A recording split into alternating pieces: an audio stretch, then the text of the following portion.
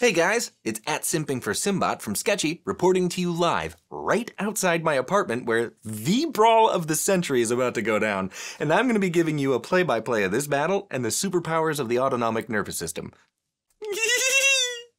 Let's watch as we pit the effects of the sympathetic nervous system against the effects of the parasympathetic nervous system.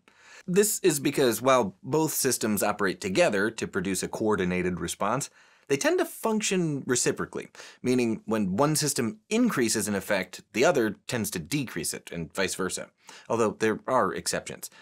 From the looks of it, this is going to be a huge battle, and I'm going to have to upload 2 videos, so make sure to follow me on my channel for the latest updates.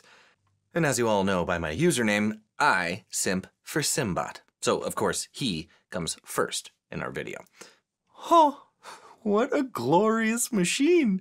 Never in my life would I have thought Symbot would have a destructive battle in my town.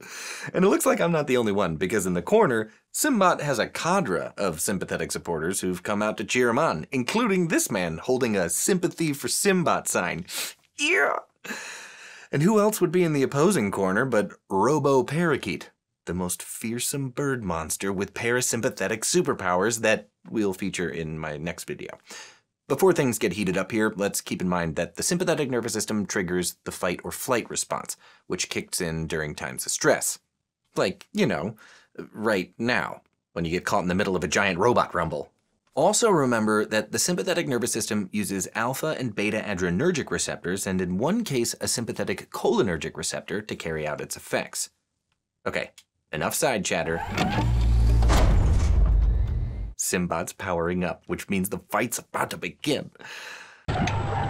First up is the heart, where the sympathetic nervous system acts via beta-1 receptors to increase cardiac output. It does this by increasing the heart rate, by stimulating the SA node and increasing AV node conduction, and by increasing contractility. And as you can see, Symbot now in fight mode. It's raised its arm along with its heart watch, and it's contracting his fist to help you remember this. The sympathetic nervous system also acts on vascular smooth muscle to ensure blood gets to where it's needed most. Guys, I don't know how to begin to even describe to you how it feels to be this close to my mecha hero. I can literally see his pale armor plates. This is because in blood vessels of the splanchnic regions and skin, the sympathetic nervous system acts on alpha-1 receptors to cause vasoconstriction. This helps redirect blood flow away from less critical areas. In contrast, in blood vessels of the skeletal muscles, it acts on beta-2 receptors to cause vasodilation. This helps meet the muscle's increased metabolic demands. Just like these thick red hoses running beneath Symbot's armor help fuel its giant mecha muscles. Do you hear that? Do you hear that whooshing sound? That's Symbot's intakes drawing massive amounts of air into its back. This is because the sympathetic nervous system causes bronchodilation, which decreases airway resistance and increases airflow.